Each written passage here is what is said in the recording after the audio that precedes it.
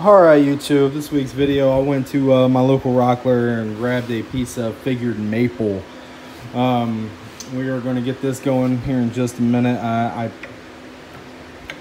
decided to do this. I've got some pine that my father-in-law gave me, but I feel like I need to actually use traditional tools on that, so that's going to hold off, and plus it's still super wet. That's going to hold off until I can get a hold of a sharpening system for my traditional tools, and that is what we will use for getting those down. So right here we got some figured maple. It's a double A figured maple, so it's like right in the middle. From what I understand, Rockler rates their grain on their cut from single A, double A to triple A being the best. So this is like right in the middle. It's a little 2x8 piece. So I've got it mounted on a wormwood screw. Got my tail sock up for support. I'm gonna grab my fascia. We're gonna get to turning. I'm not quite sure what kind of figure I'm going for yet, as far as what kind of shape. But we will we'll get to turning and kind of let the bowl decide for us. So hang tight, hang in there, stick around with me, and let's see what we can get out of this thing. Welcome back to Crosscut Turning. Make sure you stick around to support the channel. Enjoy the upcoming project. Alright guys, so we're starting out here with the square carbide cutter. We're going to get this outside profile knocked out real quick. First thing you're going to see me doing is just kind of evening out the outside.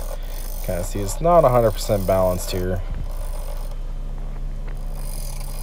Once we get the outside kind of evened out to where it's a little bit more balanced, we're going to go ahead and start trying to put the profile on it.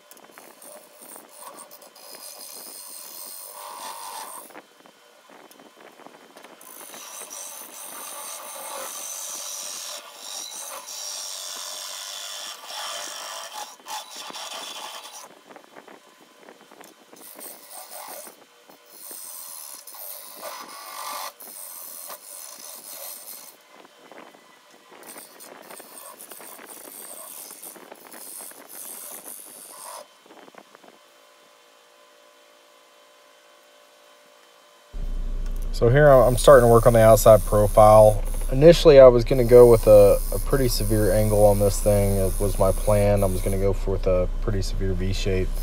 I ended up not making it as sharp, kind of a wider V shape here.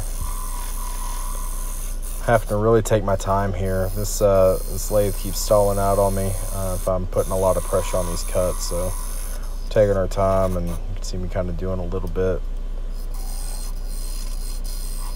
here and there, go in, diving forward, and then I let off of it and go left to right to kind of finish out, even it out.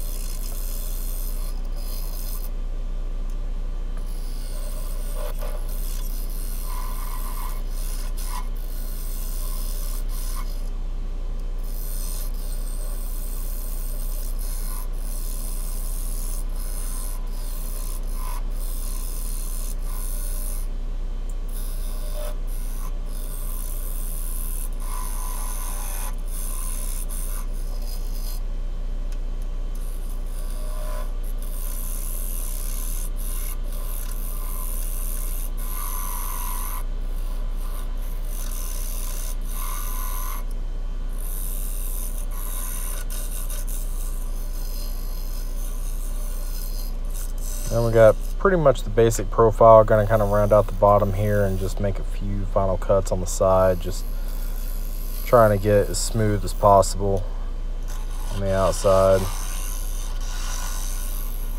as smooth as possible on the bottom. We went ahead and removed the tail sock out of the way. We're going to get rid of this bump on the bottom here with the circle carbide cutter. And just prepping it to mark the mortise on it, making sure it's nice and concave to where it'll sit on the outside rim. Just bringing my tailstock up here because it gives me a rough guesstimate of where to mark the mortise at. Back to the square carbide cutter, dig into this bottom of this bowl. You know, I've done I don't know how many bowls with mortises on the bottom of them, and I'm still constantly questioning how deep to go with this thing. You don't want to go too deep because you don't want to take out the inside of the bowl. You don't want to take some depth away, but it always seems like it should go deeper than what it needs to. I'm going to use the diamond tool here to put the dovetail into it. You want to get that slight angle so the jaws really grip it good.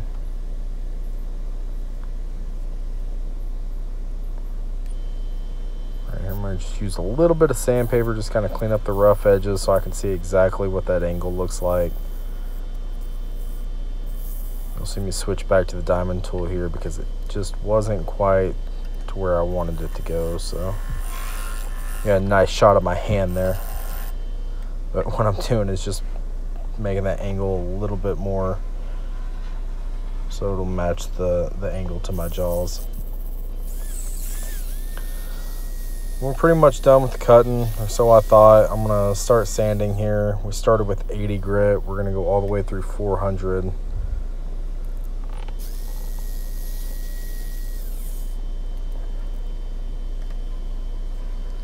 Sorry about this bad angle here. It was really good for the mortise, but should have moved it sooner than I did for the rest of the sanding here.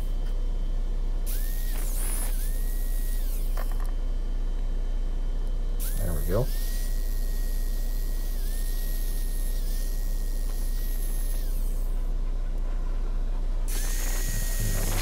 Kind of going over it and doing some power sanding without the lathe running, just turning it by hand.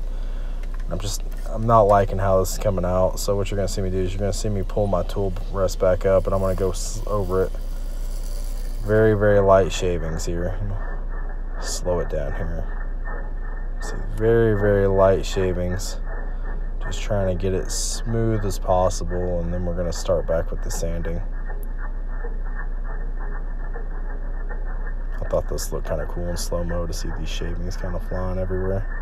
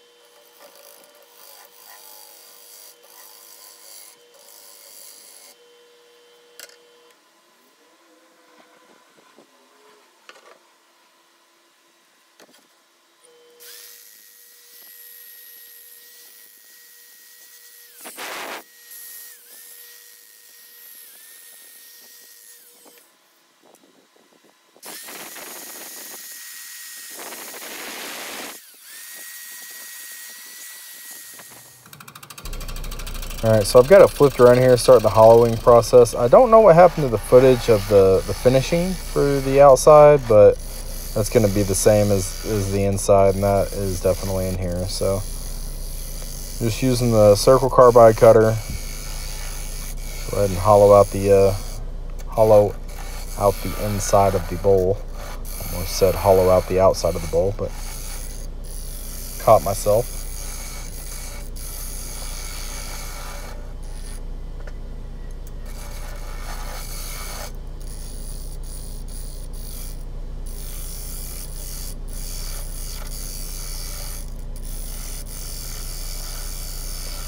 bowl with the style and everything really turned out just to be a simple bowl, but I tell you, you can't ever get enough practice and practicing your craft, and that this lathe and turning and everything is not excluded from that. This bowl fought me. It was a struggle all the way through, and I'll explain more at the end of the video, but it was just need more practice and practice.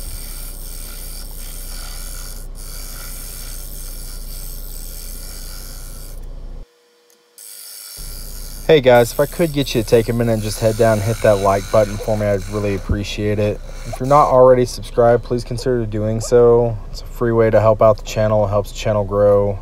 Thank you so much. Hope you enjoy the rest of the video.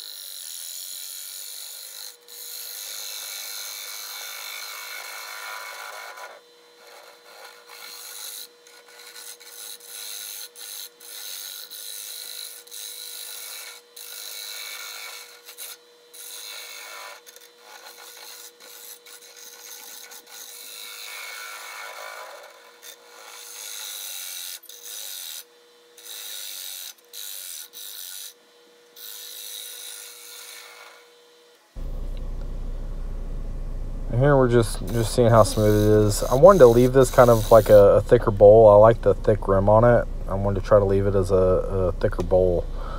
So making light passes, just trying to clean up the inside as best I can. And the bottom of it came out pretty smooth. It was just the corner on the inside corner that came out a little rough. So we're gonna start the sanding process on the inside, same as the outside. We start with 80. Same with it moving, same with it the lathe not running. And then we're gonna go all the way through 400. Show you a little bit of the 80 here, and then I'll also show you a little bit of the 400.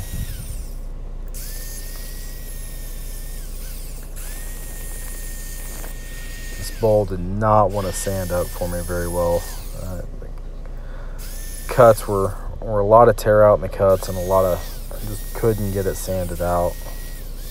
Not all of it.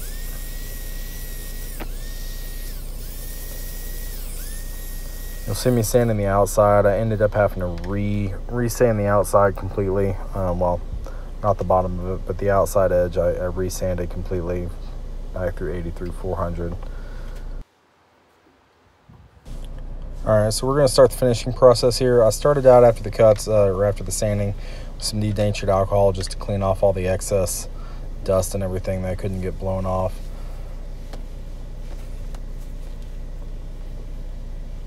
After that, we're going to grab the Axe abrasive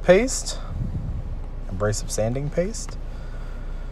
Put a good coat of that on the inside and the outside edge, and then we're going to fire up the lathe and just work it on in.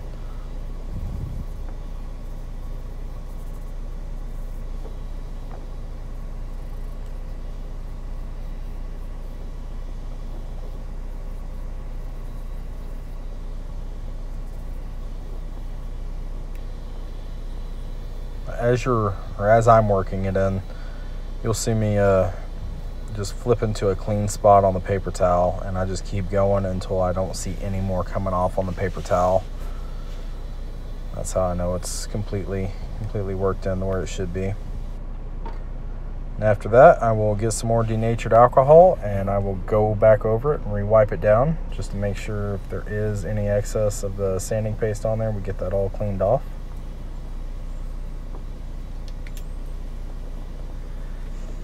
After that, it's shine time. We use the Axe polish and restoring paste. Put a coat on there. It doesn't take a whole lot. Put a coat on the outside edge in the center. Just make sure it's good and rubbed in, and then we'll do the same thing. Take a clean part of the paper towel and fire the lathe up, and then try to get some heat build up on it. It's a friction polish, so we try to push some pressure on it and get that heat going. Really seal in the bowl.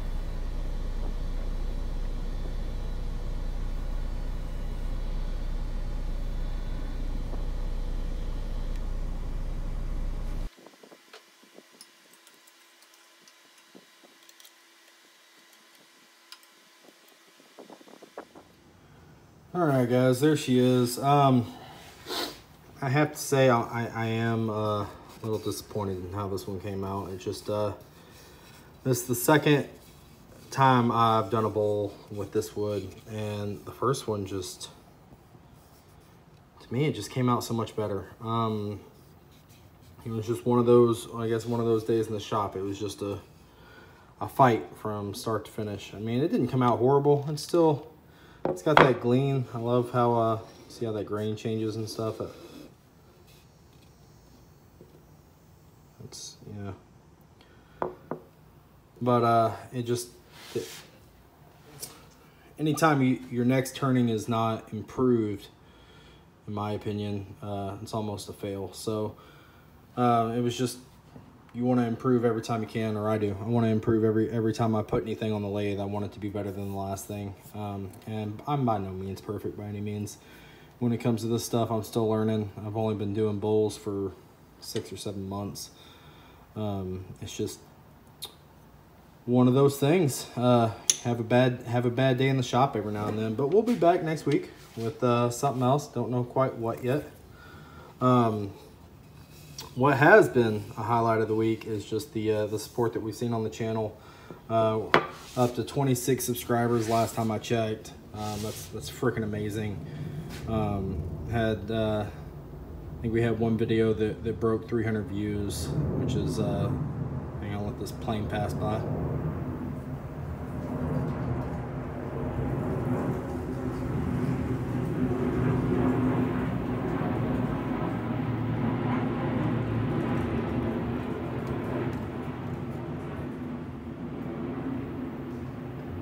Slowest plane in the world.